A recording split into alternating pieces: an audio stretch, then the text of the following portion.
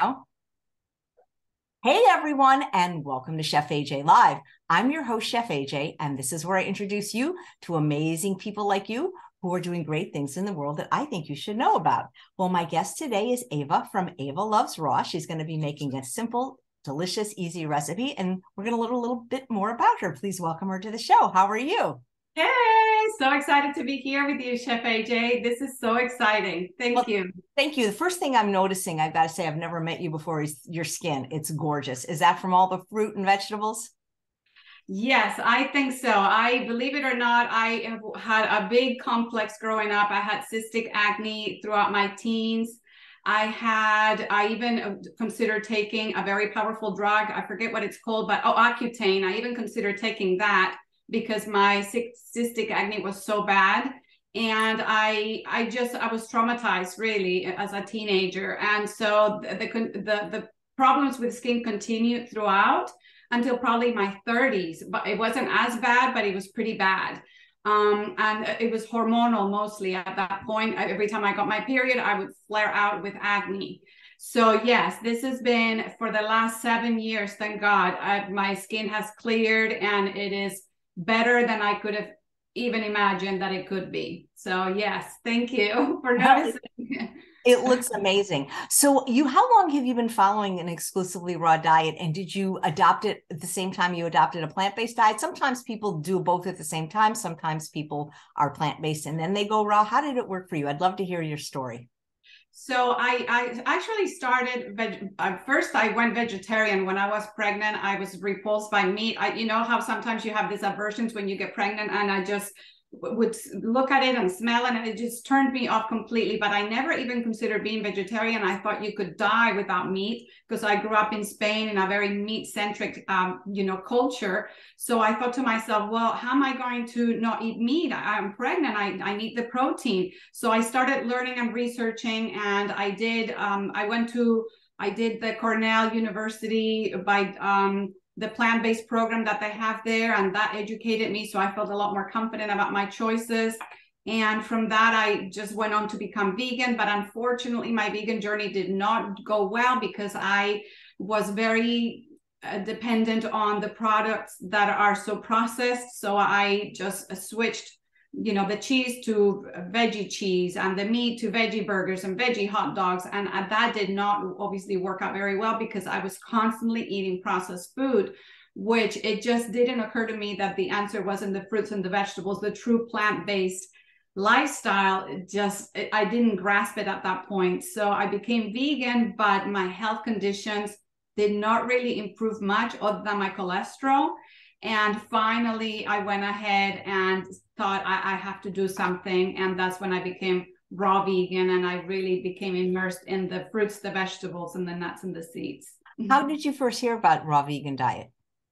So that's interesting. I don't even know, but I think I heard from someone that had healed, or I had heard a story that they had healed from cancer at this institute in Florida, and I lived in Florida at the time, and I looked it up, and it was the Hippocrates Health Institute, and I was just fascinated by this. I thought when you had cancer, you just got chemo, and when you had an illness or a disease, you just took drugs. I never considered the possibility of self-healing. I never considered anything outside of the medical. And it's curious because at that point I had had 2 natural childbirths, so I was fully aware of the medical complex, when you go to the hospital and they hook you up to all this stuff and you have to have so I was aware of that part, and I chose to birth my babies at home. But I did not put 2 and 2 together with the rest of it, which is so bizarre. So I had heard about this person healing naturally, and I was just fascinated, and I decided I had to go to Hippocrates myself to find out what this was all about, and off I went. I was there for 9 weeks. Oh my God, that's incredible. Yeah. What was it like there? Because, I've had one of the chefs on the show, the executive chef. I haven't had Brian Clement on yet, but I've been trying to get him on. What was that experience like? I really believe that was just the most amazing transformative place, not just for me, for many, many people. It's almost like being surrounded by good, positive vibes, wellness. It just all encapsulated in one place. It was transformative. I learned so much. I met amazing people. Brian is a very dynamic speaker and educator. And it was amazing. And at that point, I also realized the connection between mind, body, spirit. Health is not cut up into pieces. It's all connected. And so it was an amazing time. I was very sad to leave there, but I had kids at the time that my friend was watching. So I had to, leave Hippocrates, but yeah, it was amazing. Can you take us what a day is like there? Do you remember? Yes, of course I remember. Wow, what a time there. So you wake up quite early. There's usually some kind of a meditating circle, or it sounds woo-woo, but it's not. There's usually a qigong. There's just all kinds of yoga you can do. There's infrared saunas. There is all kinds of treatments that you can opt to do. And basically you have a very late sort of breakfast. They believe in not eating first thing in the morning, and before that they give you some green juice. You can have as much green juice as you want. The green juice does not have any fruit in it. So at first I was like, this is terrible, because I was used to juice with a lot of fruit.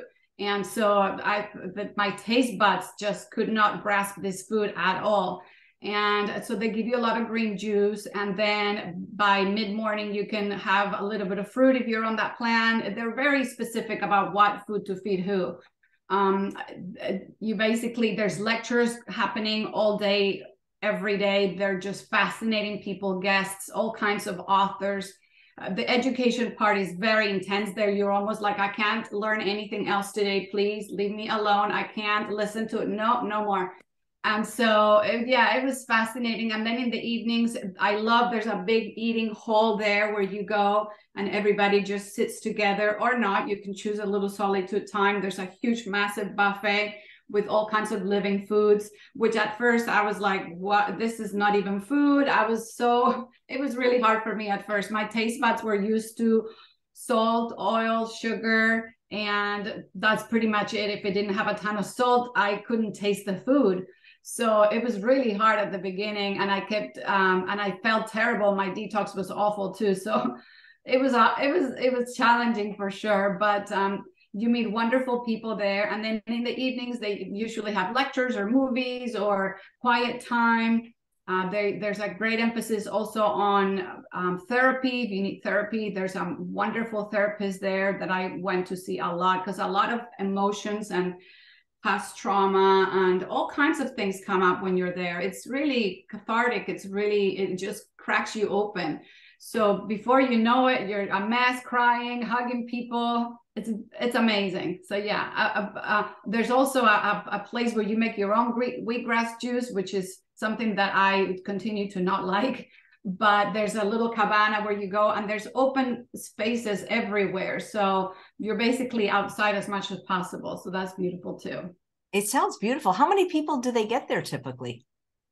I have been there when it was packed to the brim, but it's a 3-week program. I just did the 9-week because I also did the educator program. I wanted to be able to coach people in the lifestyle. So I was there for 9 weeks, and typically I'm as much as 600 people, as little as 600 people. I've seen probably maybe even over 1,000 at one point for events. Not at one time, for events and things like that. Sometimes they have fairs, I would say typically maybe about 500 guests. So it's not mobbed with people. And that sounds like, because I'm used to True North where there's maybe 40 at the maximum. That sounds like it's a huge place. Yeah, it's a huge campus. They have many buildings.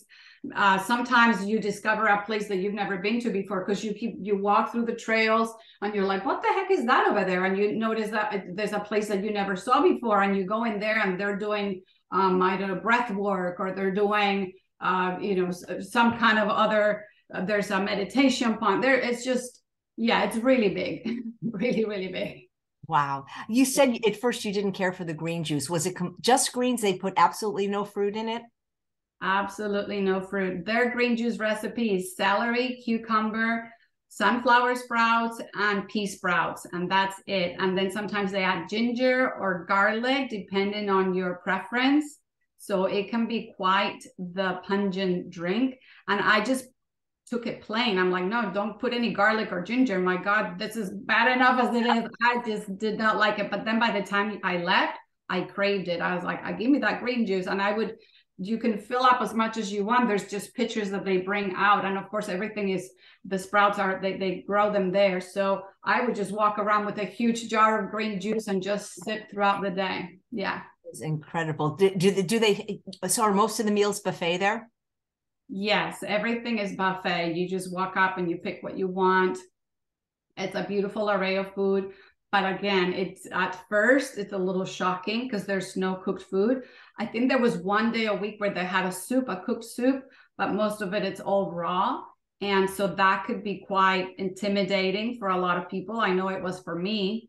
But then once they start educating you, you just kind of relax a little bit and you embrace it. But I remember at first I would sneak in salt. I was so addicted to salt. I had salt in my pocket, my little pocket, and I would sprinkle it on the food and then hide it right away. And it took a while for me to get used to no salt. It was just, yeah, it was tough for sure. That's interesting. And so then after the 9 weeks there, you stayed raw all this time. So after the 9 weeks, I left there. I left a changed person. And then, of course, I went home and I thought, how am I going to do this at home?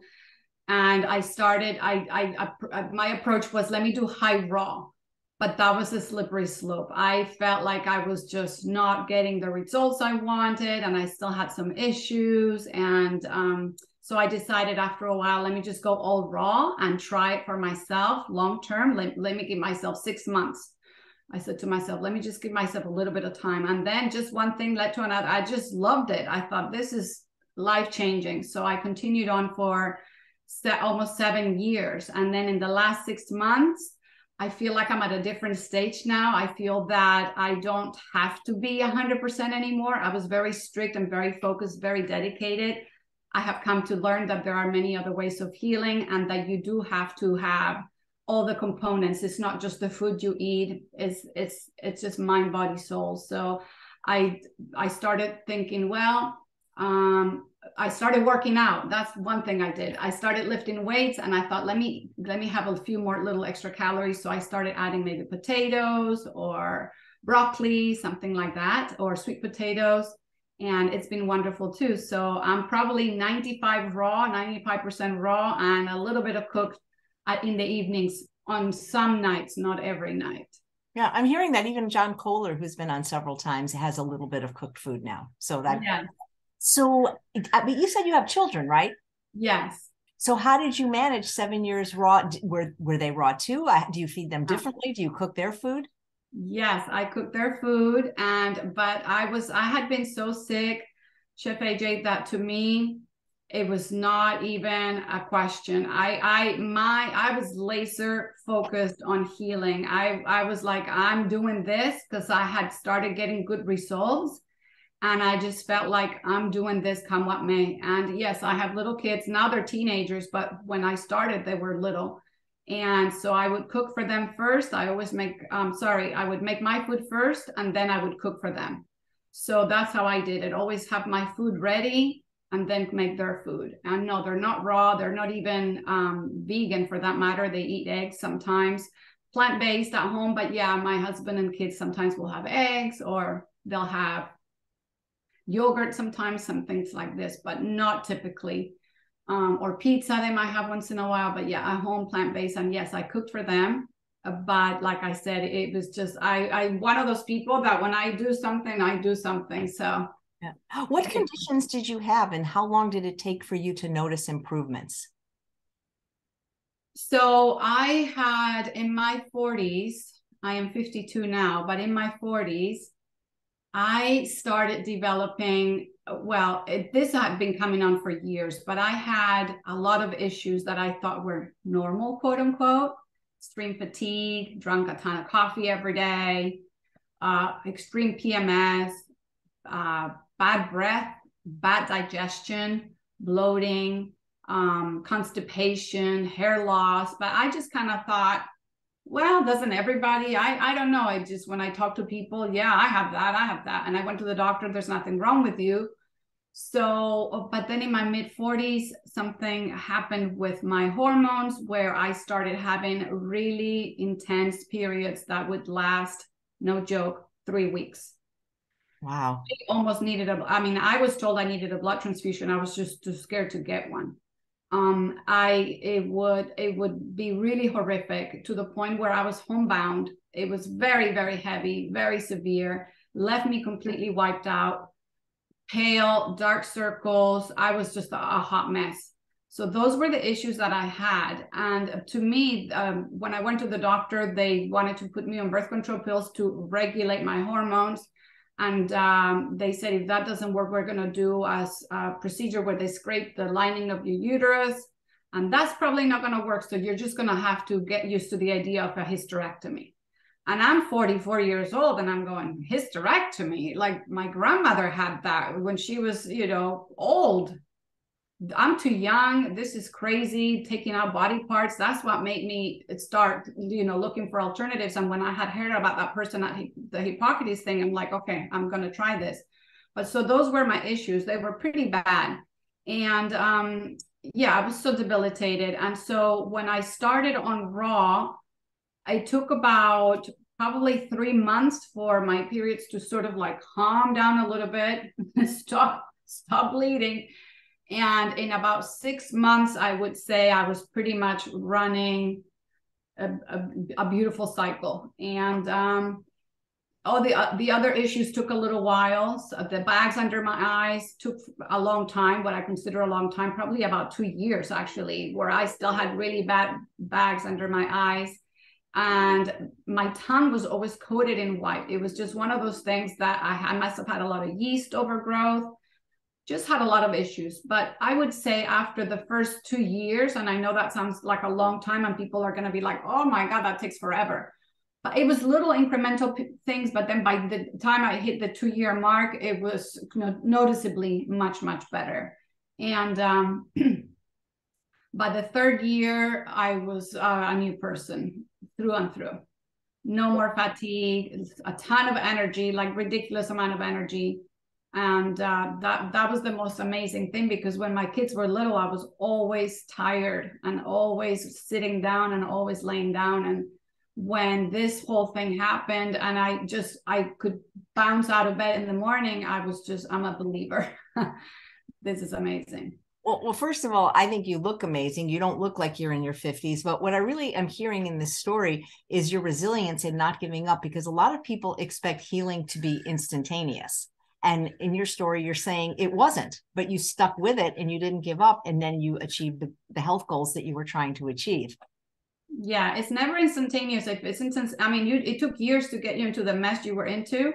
How is it going to be instantaneous? It's like when people get pregnant and they gain 40 pounds and the next day they have the baby and they want to lose the weight. No, it took you 9 months to gain the weight. It's going to take you about that time to sort of get back into shape. You can't rush these kind of things. And so but I was very hopeful because of the little daily things. Like one day I noticed that I noticed one thing that was kind of weird, that I did not need deodorant anymore. I just didn't smell bad, where I used to have the heavy coating kind of deodorant because I was always very self-conscious about it. And I noticed I don't smell bad. My breath doesn't smell. My skin is clearing. My hair is coming back, because I had always had very fine, thin hair. And I still do. That's not going to change. It's just the makeup of my hair is fine and thin, and I don't have a lot of hair. I just didn't want to lose what hair I had. So when my hair stopped falling off, which it had been just coming out in clumps, that's all the evidence I needed that I was on the right path. Yeah, I agree with you completely, especially like when it comes to weight loss. The plant-based diet, even it doesn't necessarily have to be raw, works great, but people want immediate results and it just doesn't work that way. Did you learn things like that in your health educator program? And what are you like? Are you a health coach? Do you work with people? How do you work with people? Yes, I do work with people. I'm a health coach, thanks to Hippocrates. And then, like I said, I did the Cornell thing where I educated myself on plant-based nutrition, because there's things that you need to know. It's not as simple as, okay, start eating this. I mean, so I continued my education with that, and I have been coaching for a little while. Probably I really intensified my coaching after I had a hold on my own healing, because I didn't want to tell people this is working for me if it hadn't yet, in fact. So I gave myself plenty of time. Probably by the fourth year or so, third, fourth year, I started helping more people, because people would ask me, tell us, my friends, what are you doing? How did you do this? How did you do that? So I've been also lately, I just started a new thing, my group coaching, which is amazing. My little community that we have is mostly women. We have one guy. No, we have two guys. And so, because one of the things I recognized was that without some support, it's really hard. I had Hippocrates and I had a bunch of people there helping me along, but my goodness, if you got to do some things alone, it's kind of tough. So that's why I created my online community where we meet once a week, we ask questions, we show support. And so that's mostly what I do these days, one-on-one coaching, but now I'm more concentrated on my group coaching. Yes. That's great. Can you tell us like what you eat in a day and how that's maybe changed since you came from Hippocrates? Because people want to know in general what people that look and feel great eat, but especially people that are high raw or raw, because a lot of them can't figure out what the heck do I eat? Do I just eat fruit all day? Yeah, and I was never a great lover of just eating a bunch of fruit, because I felt like it left me kind of high. I just felt jittery with all that fruit. So I was never a great lover of just eating fruit. I do eat a lot of fruit, but I always kind of felt like a big bowl of mangoes never did it for me. And I think it's important to make the distinction between, do you really have a lot of energy, or are you overstimulated? Because of course, if you drink coffee and eat sugar, even if it's fruit sugar, you're going to be overstimulated. So I was never a great lover of the big, massive amounts of fruit that some raw vegans eat. That was never my thing. I played with it and I experimented with it, but I kind of felt like, now this leaves me kind of jittery. So I've always had an emphasis on the greens and the veggies, and that's just how. I also think that as I'm a little bit older, when you're 25, you can get away with a lot. You can eat what you want. You can eat all the mangoes and all the bananas and the dates you want. I think that when you are in your 50s, things change. Your metabolism, calories are calories. You can't eat as much as you once did when you were a kid. Unless you're a marathon runner, you're just not going to burn those calories. And I know people that are eating a fruit-based lifestyle that are a little bit overweight, that are overweight, because guess what? There's calories in the fruit too. So my approach has always been a little bit more balanced, not always, but especially since my late 40s and early 50s, a little bit more balanced. So what I do eat is I do love my green juices, do that almost every day. And if I don't make it at home, I go to the juice store and I have someone make it for me, because I feel like that's like my morning drink of energy. And then I probably will have a smoothie. I always put a lot of kale in it, or spinach, or dandelions, or cilantro, or whatever greens I have. I put some fruit and I put some greens in it. I also put celery, I put zucchini. I like my smoothies to be nice and balanced. And if not, I might have, maybe sometimes I will have a little bit of fruit. Like when watermelon season kicks, I'm a big fan of having watermelon for breakfast, or melons for breakfast. I love that. But so that's mostly it. And then usually mid-morning or around lunchtime, I might have a little bit of fruit again, or I might have another smoothie. Sometimes I have wraps, which I love making my own little easy wraps with a little bit of collard greens. And sometimes I put some walnut meat in there, and I will put some veggies. Sometimes I have avocado rolls. It just depends how hungry I am that day. And then for dinner, is 99% of the time is a big salad. That's my thing. I love to pile on the greens. The more diverse, the better. At least 3 or 4 different greens, and then the veggies, the avocado, and lately, like I said, maybe a sweet baked potato. So yeah, it's a very simple way of eating, but I do aim for variety. Right. What kind of dressing do you use on your salads? So my favorite is tahini. And I just love tahini. I love the flavor of tahini. I sometimes just don't even need to blend it. I put a little tahini and I put a little bit of water, and I just mix it up really well. I put some garlic powder or onion powder or some spices, and I mix it up real well. And that's usually my go-to. I'm not into, sometimes I make them with cashews or or maybe walnuts even, pistachio nut butter sometimes, but I'm not a great lover of having to get the equipment out. So I'm usually just kind of like really quick, and then put a little lemon, a little bit of vinegar, and or sometimes Bragg's aminos. It just depends. Hippocrates has good dressings, but they tend to be a little heavier, and so I don't make those anymore. Yeah, sometimes Bragg's and lemon. I keep it simple. You mentioned you still make yourself green juice. Do you the same kind that you had at Hippocrates, those same 4 ingredients?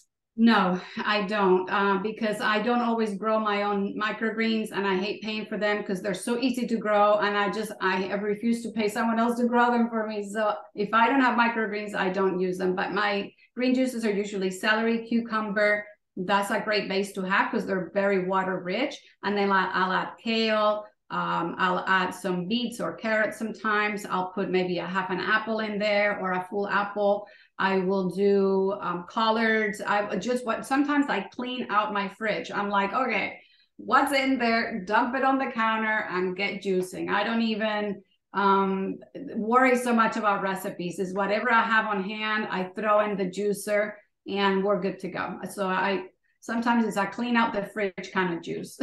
Is there a particular juicer you recommend? Yes, I love cucumbers, and I think they're so hydrating and soothing to the GI tract. I love what cucumbers do for your skin. So I do recommend a cucumber-based juice. And of course, throwing in a little bit of ginger. I love that. And then some greens. So even if you don't have celery, and I know that the celery juice has kind of been overhyped a little bit, just throw cucumber juice with 1 or 2 cucumbers and a little kale and a little ginger and some lemon. You have a beautiful juice and so hydrating. Yeah, I think cucumbers are great for the skin, whether you put them on the skin or you eat them. There's something about them. Do you follow 100% organic or just do the best you can? Chef AJ, I mean, I do the best I can. I just can't sometimes rationalize getting an organic watermelon. So I won't. Pineapples, bananas, avocados. I mean, we're blessed. We live in California. The produce here is so amazing. I do shop at the farmer's market as much as possible because it's local, it's fresh. My farmers here, I can smell the earth on it. They picked it the night before. So I do go for quality. And some of these farmers can afford the certification to be organic, but they don't spray anything. So I'm like, you know what? That's good enough for me. I know these guys are working hard and this food is just vibing with vibrancy. So if I go to the store, I won't buy non-organic lettuce, but if I'm at the farmer's market and it says we don't spray, you know what? That's good. So yeah, bananas and all that, I don't buy organic. Do you think it's easier, though, that you live in a warmer climate, Southern California? When I lived in Florida, I thought, oh, what's the big deal? You could do this anywhere. But, when you're in a colder climate, I definitely think it's harder because the winters can be cold, not as cold as other places, but we had a very wet, rainy, cold winter here. And I had miso broth a couple of times, and I had a heavier breakfast bowl sometimes, and I would have some oats sometimes. And so it's easier for sure. Now I know it because living the difference between here and Florida, it was so much easier. All I wanted was juicy fruit and, green juices and smoothies, and I'm good to go on a fresh salad. But here I've had days where I'm like, I could definitely use a little cup of hot broth miso. And yeah, so.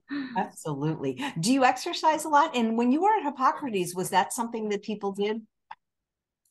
Yeah, exercise plays a massive role in my life and at Hippocrates too. From day one, they're saying you got to move your lymph, get on the rebounder. If that's all you can do, just do very light little rebounding exercises. If that's all you can manage, go for a walk. They really encourage the exercise. But I've always been, thank God, an exerciser. Even when I was very tired and very fatigued, I felt better after taking the dog for a walk, or I felt better swimming or doing something.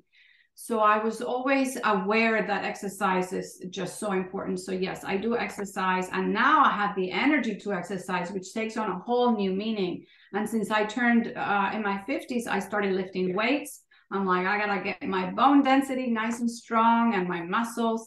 And so I actually enjoy exercising, and people are, oh, it's so hard. Man, to me, it's like me time for one. I'm at the gym by myself, no kids, no husband, no nobody, da, da, da, da. And it's wonderful. Like, what are you complaining about? Sometimes it's just my headphones on, get on the treadmill, just walk if that's all I want to do, or do the Stairmaster, and then I lift some weights. And I feel reinvigorated and recharged. So, but I understand it's a catch-22. People are like, I don't feel like doing it, but what you have to change that mentality. You have to do it in order to feel like doing it. When you make yourself do it, then eventually you start feeling like you actually want to do it because you feel amazing. Yeah, absolutely. You always feel better when you do it, whether you initially felt like it at the beginning. Yeah, the hardest part is getting there. Sometimes you're like, oh, but my routine is really good. I get up, go to the gym first thing, then come back and take my youngest to school. So if I don't get it done in that time before she has to go to school, then I don't go, because then my day starts and my clients start and so I know that I get my butt out of bed, because first I have the energy to, and I go to the gym and I go on an empty stomach, which to me is even more powerful. I feel like I work out a good appetite at the gym, come back, and then I have my juice and my breakfast. So I definitely love going in the morning first thing and just get it done. I agree. If I don't do it in the morning, it doesn't get done. And the days I don't feel like doing it, and I just tell myself I only have to get on the bike 5 minutes. But by the time I put the gear on and the shoes and strap in, I mean, come on, it's like I'm already there, right? Yeah. Yeah, I do the same. Sometimes I'm like, okay, I'll just do a little bit of treadmill. But then you do that and you're like, well, okay, I'll do some abs. Okay. By the time you talk yourself into a workout. So right. You just have to be consistent and just make it a priority. But I agree with you. If it doesn't get done for me in the morning, I don't know how these people do it in the evening. It's like I would get tired. But hey, whenever you do it, it's better than not doing it. You mentioned about Hippocrates, there were body, mind, and spirit. So where does the spirit part come in? So they do concentrate, like I said, a lot on the healing aspect through therapy, and they encourage meditation a lot. They encourage qigong and things like this, more meditative sort of practices. But there's a reflection pond. It's not that they teach you to meditate, but there is meditation circles. And there's a great emphasis on sharing your feelings and talking about these things. And like I said, the therapy aspect. So yeah, I feel it's very well-rounded for that reason, because these are things that I even never really wanted to talk about or really discuss. I was embarrassed. But once you're there, you're just like caution to the wind. You're like, I'm sharing everything, and it's very, very healing, I think. So, have you been able to inspire any friends or family to change their diet or improve their health in any way? My husband was a meat eater like you would not believe. And now he's completely plant-based, and he has been for a number of years. And it's funny because he is someone that you can't talk into anything. My husband is a stubborn SOB. He is like an alpha male kind of guy. And I, at first, was a little pushy with it. And then I just said, you know what? I got to do my thing. He can do his thing. In fact, he told me one day, you do whatever you want. I want some kind of animal on my plate every night. So you do what you want. I want my chicken. I want my steak. I'm like, okay. Cause I cook for him. I enjoy cooking for my family. So, but then one day he's like, you know what? When he saw the kind of food I was eating, you know what? You don't have to make the chicken. You know what? Forget that. And little by little, by himself, he changed. And it's funny because just the other day we were having a conversation. He goes, Ava, in the last month, I have heard from 4 people who have had heart attacks. I said, I'm telling you. And I said to him, those heart attacks didn't just happen. They started building up years and decades ago. I said, so thank God you changed your diet, because you would have been one of those guys. And he's in good shape because he takes care of himself. He's always exercised. But he says, yeah, I can see that now. These guys he said, out of nowhere. And I said, it wasn't out of nowhere, Dave. They didn't just have a heart attack. it's been building up. So I changed him. And then I had some friends that definitely have been influenced, not to go raw, but to definitely go plant-based. So yeah, it's been good. That's fantastic. Do you ever make any of those, those raw desserts? They're so amazing. You know what? I am not the greatest chef in the world. So I can't say that I do, but my little one, she's now 15. She came to Hippocrates with me many times, and she loves making raw desserts, and she makes them for me sometimes.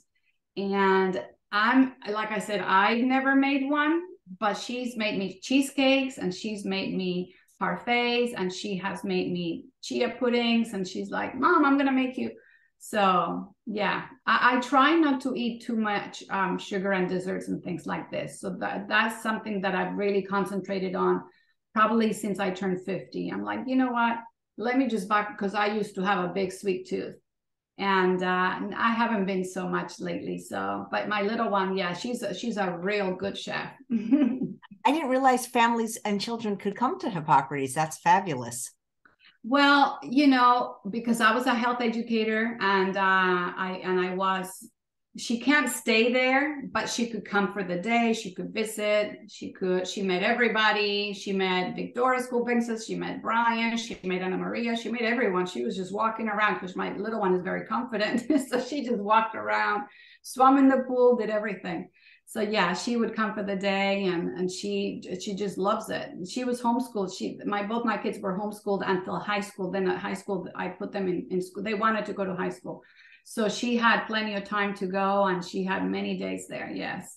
That's interesting. They were homeschooled and now they go to school. Did they have a preference? And was that a hard transition from them going from homeschooling to a school? Well, it wasn't a hard transition at all, much to my actually surprise, because I thought, oh my gosh, I was very lax as a homeschool mom. My biggest emphasis was read, just read. I mean, we had the math basics, and then just pick, we'd go to the library 2-3 times a week. We'd check out 10 books. We'd bring back 10 books. And my kids were just voracious readers. So then when they got to be teenagers, I'm like, guys, high school is actually a lot of fun. And I always wanted them to have fun growing up. I didn't want them to get up early, didn't want them to have homework. I just wanted them to have a good, wholesome, playful childhood. So when they were teenagers, I said, guys, actually, I grew up in another country, but I always dreamt of coming to America and going to, like, remember Back to the Future, the movie and all that, the high school experience. I was like, you guys have to try high school. It's a lot of fun in this country. You guys have dances, and you have a lot of social aspects. And they're like, yeah, we want to try it. So the transition to high school. And it's so funny. They're both straight A students. And I was surprised, because I thought they're going to be behind in some things. But you know what? My kids can learn quick. So if they don't know something, they figure it out. They learn. They ask questions. They weren't shy like the other kids. So it's been a good experience. I'm proud of them for that. That's fantastic. Well, I notice you have a bunch of jars in front of you and some bananas and strawberries. It looks like you're going to make something. Well, I wanted to show what I have on days that I have a good heavy leg workout, which is once a week. So once a week, or maybe every 10 days, I feel like sinking my teeth into something a little bit more, a little bit more filling than the fruit. And so this is one of my go-to bowls that are so simple and easy to make. The trick about these bowls, I really think, is the homemade nut milk. I make my own nut milk. So this is pecan milk, and this is almond milk. And I just make them myself. They're so easy to make, and they are no gums, no preservatives, no fillers, no nothing. This is straight up filtered water and nuts. And I just put them through the blender, and then I put them through the nut milk bag. And this is, like, to me, this is delicious. You can add these to smoothies too. So what I do is I buy these oats, which are sprouted oats. And I just put a little bit, this is going to be my basics. And some raw vegans don't believe in oats. I like oats. I'm not a dogmatic raw vegan anymore. I used to be, but life's too short to be stressed out over oats. You know what I mean? Oats are good. And these are sprouted, and they're organic and all of that. Then I'm going to add some of this buckwheat groats. These were big at Hippocrates. Hippocrates really encouraged people to have these for breakfast. These are loaded with iron and calcium, and they're very high in protein. The trick about buckwheat groats is that you have to rinse them really well. Otherwise, they're gummy, they're slimy, they're just not nice. So if you rinse them really, really well, and then you soak them for about an hour, then if you happen to have a dehydrator, which I do, I stick them in the dehydrator until they're bone dry, and then I can store them again in my jar. And that way they're always ready. I don't have to think, oh, I have to soak my groats. I have to rinse my, these are already rinsed, soaked, dehydrated, everything. So I love to do some of my buckwheat groats, which are very high in protein. And at Hippocrates, they call these breakfast buckwheaties instead of buckwheaties. It was funny to me. Anyway, so I just put a little bit of the buckwheat groats in there, which are very high in protein. Then I do a little bit of my, well, I found these at the store the other day and I thought it was interesting. They're clusters, they're cashew clusters, and they have a little bit of cacao. So if I happen to have something like this, I'll throw it in there. If you don't have it, you obviously don't have to, but this kind of adds a nice little layer of yumminess. So I put that in there. You can add carrot powder if you wanted to make it a little chocolatey. You can add a little coconut if you want. So I like the flavor of coconut. So sometimes I'll just put a little sprinkle of coconut on top, just for a little extra yumminess. Then I do some pumpkin seeds, which again, I like to soak all my seeds. I soak and dehydrate them, and then I can store them back again in the jar. So I will do a little bit of a sprinkle of pumpkin seeds. And this is like making your own delicious, amazing cereal. Then I'll do some koji berries. I never know how to pronounce these. Koji berries. I'll do a little sprinkle of koji berries. Then I will do some amazing chia seeds, which you cannot overemphasize the importance of these little miracle guys. These are very, very high in protein. They're a complete protein, actually. They have all 9 essential amino acids. So I just sprinkle that on top, mix it all up. It's like your own muesli kind of thing, but homemade. Do you have to grind the chia seeds? I'm sorry to interrupt, but sometimes people say they grind their chia seeds. Do you have to grind them? I don't like to. I like them like this. Like when I make a smoothie, if I add chia seeds, what I'll do is I'll add them at the very end when the smoothie's blended. I'll just add them and just mix them in because I like to chew them. If you grind them, they become very gelatinous. In fact, they become really gelatinous if you soak them in liquid because they absorb 15 times their weight in liquid. So I just put them whole in there and I eat this right away. I don't let it sit. So it's they're gonna be fine. And I put about a tablespoon of them in there. Then I add some banana, of course, because I like, some people don't like to mix nuts with fruit. I have no issue whatsoever doing that. Although at the beginning of my journey, I could hardly digest food. So I was very careful with my food combining because I was always bloated, always digestive issues. So I just thought, you know what, I'm going to do this, follow this food combining guidelines to a T. And I did. And I took about maybe a year and a half. And then I noticed that it just kind of went away. So then I'm going to slice some strawberries in there. You can put whatever fruit you want in there. It doesn't have to be what I'm doing, but you know, a little bit of fruit topping is nice. And then I like to add a little bit of cinnamon because cinnamon regulates blood sugar. So it's nice. Some people add pumpkin spice if you want to. And then my almond milk, my homemade almond milk.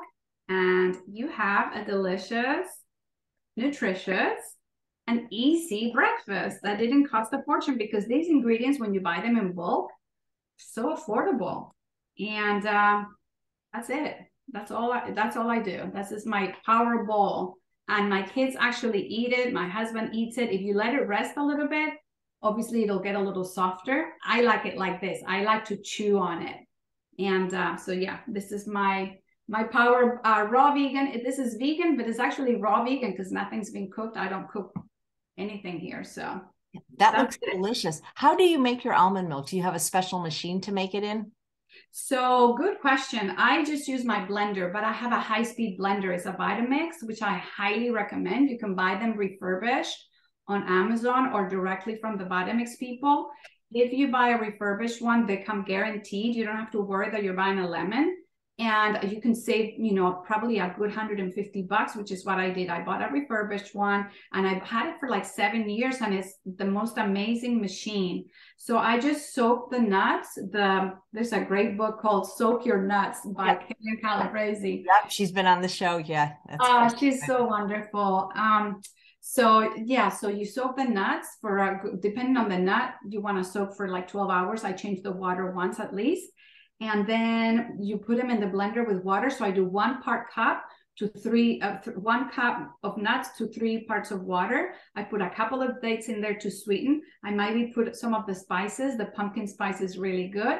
I blend it really good. And then what you have to do is you have to get a nut milk bag, which I have right here. And I prefer nylon over cotton. It's just my preference. I think they stay a little cleaner, if you will. And then you just put the milk through here and you squeeze the milk out. You leave the pulp in the bag. You can do other things with the pulp if you want.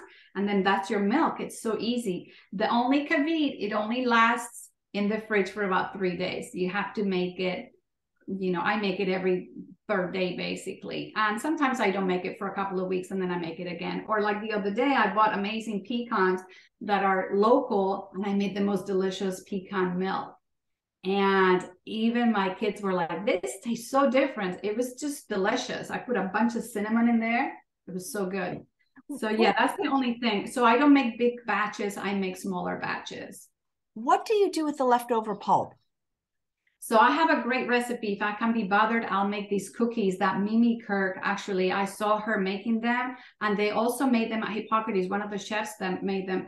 And so you mix the pulp of the nuts, whatever it is, and you mix them with banana.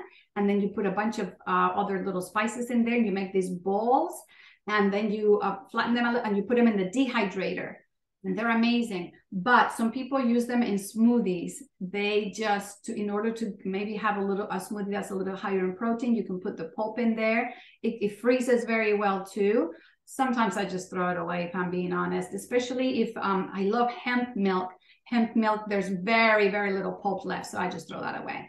But yeah, hemp milk, actually, one thing about hemp milk, it lasts longer in the fridge than nut milk. So you can leave it for about 4 days in there. Nice. You mentioned you have a dehydrator. What do you make in your dehydrator? So my dehydrator, I use it mostly these days. At the beginning, I was more into making kind of like fancier recipes. But once I got used to what I really wanted was the salads, the greens, the veggies. I don't use it so much anymore, but what I do use it for is my nuts. So I soak the nuts and then I dehydrate them till they're bone dry. And that's mostly what I use it for these days, just to have my nuts at the ready so that I don't have to think, oh, they gotta be soaked. Oh, they gotta be sprout. I already have them ready. And, but I do sometimes love to do veggies. Like I'll do cauliflower, broccoli, zucchini, carrots, and I'll marinate that and dehydrate a little bit so that it's kind of like, it takes the crunch out a little bit, and that's delicious in wraps. And I make the most delicious wraps with that. I haven't made that in a while. That reminded me actually. So I love making the veggies. Sometimes I make the cookies or the desserts. My kids actually eat them sometimes. And that's basically what I make. Nothing too fancy. What's the benefit of soaking the nuts and then dehydrating them? Some people believe that they have a little bit of what I would call anti-nutrients. They have enzyme inhibitors. So when you soak them, the actual nut or seed thinks that is being germinated. So it releases these anti-nutrients. And they're said to digest better. They are, at Hippocrates, they were really big. So I guess this has just been ingrained in me. Don't eat them unless they've been soaked and soaked first. So they're really big on it. It does seem to help tremendously with digestion, because I have noticed there's a local lady that sells these raw vegan bars, and they're made with nuts, but those nuts have not been soaked. And when I eat them, I find them very constipating. I have one of those bars and I'm like, man, my digestion is not like it normally is. But when I eat my nuts that have been soaked and dehydrated, I have no issues whatsoever. Nice. Do you have any books? I have some ebooks. Yes, they're mostly recipes. Even I'm not the most amazing chef, but recipes that are tried and tested by me, who I'm not a chef. So if I can do those, yeah, anybody can do them, and they're very simple. I have a book that's smoothie recipes, and then I have one that's like a sort of like a detox kind of recipes, where they're simple yet they're good for healing and detoxing. And then I have another ebook about how I healed and what therapies I used, because it wasn't just the food. I did a lot of other things. And so yeah, 3 ebooks I have. That's great. And if people want to follow you on social media, where are you most active? So YouTube is my place. I have a lot of videos on YouTube, on Instagram, but I don't really like Instagram that much. It's just, I feel it like it's exhausting. And and what's the point of like too little, too short of, like, I like to get to. Well, thank you. Thank you for being like one of the first people that understands that I feel the exact same way. I don't get it. I mean, how can you articulate anything in 30 to 60 seconds of any value? Of any value, but that's the trouble, that I don't find value there. And also I don't like, then you can write stuff but nobody reads it, and it, to me, is like, oh my gosh, I want to connect a little bit more than just a blip, and people are just mindlessly scrolling. And I love long format videos where you can actually sit down and watch something of value, learn something, be inspired. But we live in a society that's quick, quick, quick, quick, quick. So I don't like it so much. I'm on there because it's almost like you have to be, but I don't really devote a lot of time there. Well, you're really a kindred spirit. And thank you for saying that, because, my shows are almost always an hour. Sometimes they're longer, but people have the attention span of a gnat. And I'm not going to play that game. They've always went, can't you do shorter videos? Well, what am I going to do? Like, how do you do a cooking demo in 30 to 60 seconds? Yeah, I totally agree with you. But I think it's our generation, as older ladies, we value that more, the connection. The younger kids, it's amazing. It's all TikTok now. And they don't even watch the whole TikTok. They could be maybe a minute and they watch 30 seconds, next. I'm like, this is, to me, is exhausting. I'm like, I don't play in that game either. Oh my God. Well, thank you so much. So YouTube, that's great to know. And you'll give me all the information, I'm sure. So we'll have it in the show notes, and people will be able to click on it and follow you and find you. Well, this was a wonderful story. It's very inspiring. And I especially like the fact that you didn't expect to heal overnight. So many people are like, well, I was on a plant-based diet and, I still got sick, or, I've been doing it a month, it takes, healing is not an overnight. Success is not an overnight thing for most people. No, definitely not. I mean, little things, yeah, you start noticing, you know what, I do have more energy. You know what, my skin does look better. But when you get blood work, maybe you're going to be a little disappointed. Oh, my cholesterol didn't come down as much as I thought, or my blood markers are still not where I want them to be. Okay, don't give up. It does take a little bit of time. And especially as we get older, we have a lot of damage to undo. So yeah, definitely give it time and keep the faith. You're on the right track. Just keep going. Yeah. And if people want to work with you or join your group, we'll give them that information as well. Yes, definitely. Well, thank you. This was a wonderful interview. Thank you so much. Thank you. Thank you for having me. I'm honored. Thank you. It's my pleasure. You're lovely. And thanks all of you for watching another episode of Chef AJ Live. Please come back tomorrow for another wonderful show. Take care, everyone.